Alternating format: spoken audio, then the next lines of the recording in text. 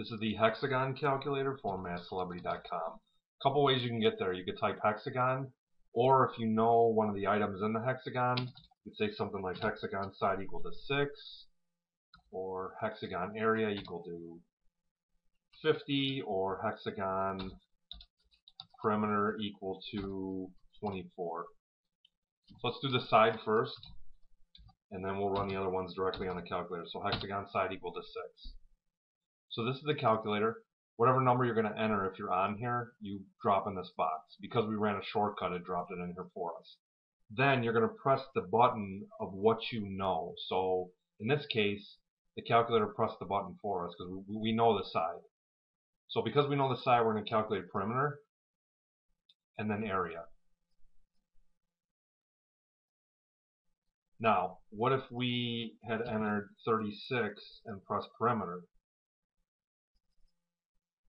So now we're going to solve for side. Well, here's the perimeter and side formula, the relationship. It's going to divide out and cross multiply and isolate for us. We're going to plug in our perimeter and we're going to get our 6, which is what we expected from our last problem. And then again, the area formula is going to remain the same since the side was the same. So finally, what if we knew area?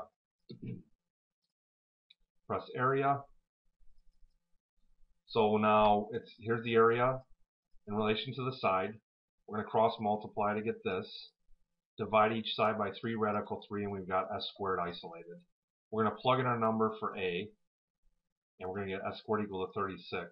Take the square root, and again, we got side equal to 6, which is great.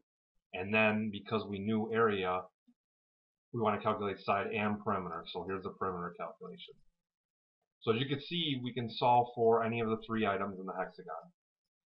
Another feature on this lesson is the generate practice problem button. It'll generate a random problem for you, and once you're ready you can press the button. So we knew the side length, so we're going to press side, and again it'll run that practice problem for you. So perimeter is 90 and here's our area. Simple enough. You press the button again, you'll get a completely random problem again. Finally, we have a hexagon quiz generator, which will grade and time you. You can pick how many questions you want, and it'll evaluate your performance. For more information on how to use that, you can visit the video link under the quizzes folder here. If you do have any questions or enhancement suggestions, as always, use the contact us link. Thanks for watching.